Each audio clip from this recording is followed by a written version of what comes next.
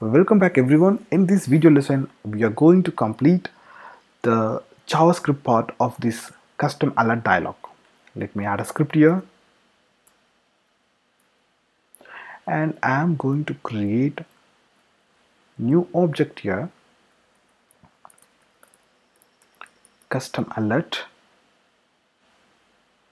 My machine is a bit slow. Okay, new function. Because of the screen recording, my machine responding very slow, and I'm going to add two methods.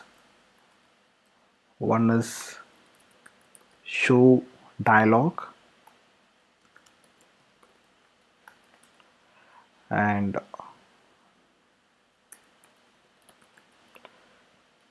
close method. First, I want to access the dialog container. DLG equal to document dot get element by ID, and ID of the element is dialog container, and I just want to access the dialog body also. So what I'm going to do is, this dialog contains the element, so I'm going to access it from this DLG element, DLG dot query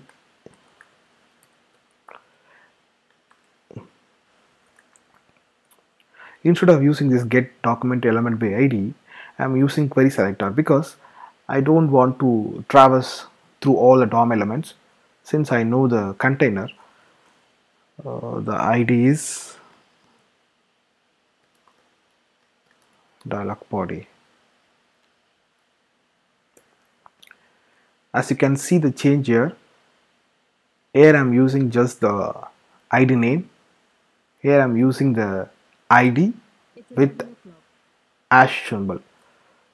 So query selector method always needs this hash for the IDs, dot for the class, and for the elements you can directly use the name.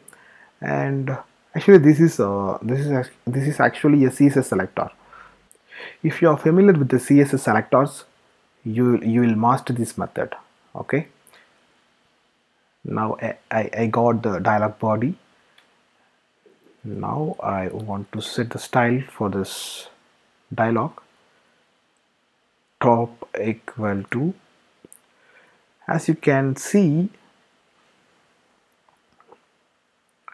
this dialog container, I set the top to -30%. So what I'm going to do here in my JS is, I am going to set it as 30% and dialog style dot opacity to 1. So from 0 it will become 1, and we need to set the body text dialog body dot text content equal to message. So this message should come from this parameter. Okay, let me remove this text from here, and on click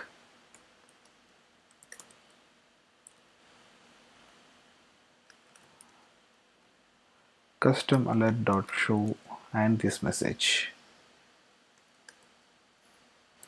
Yeah, for the default alert, on click alert, the same message. I am just removing this custom text from here. Okay, since we are using single quote here, we need to escape this single quote, and this string also, escaping it. And with that we need to close this dialog also. I missed it.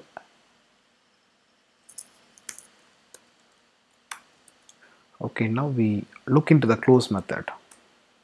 I'm just copying it and pasting it here. So simple. What I did here, I set top as 30% and opacity to 1. So I'm going to do the reverse here.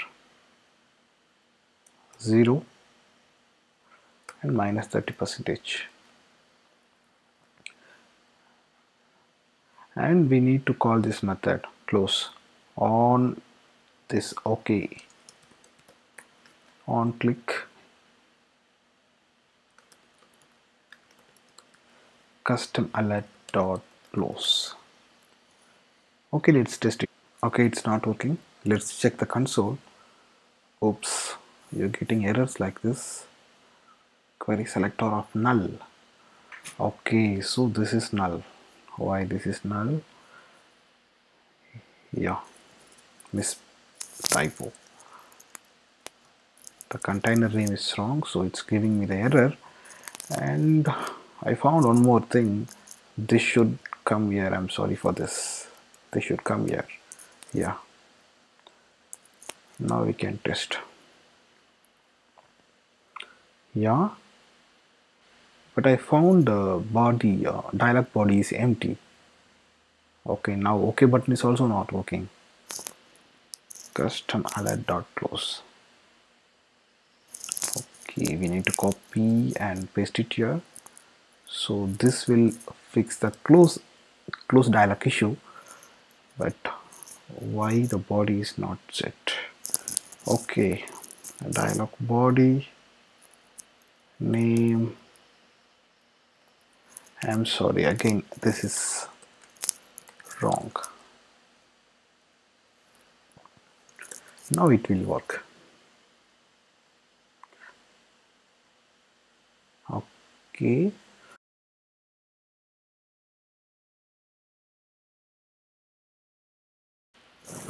so this is how you can design the custom alert dialog using JavaScript and CSS for transitions and using the HTML layout. Thanks for watching this video.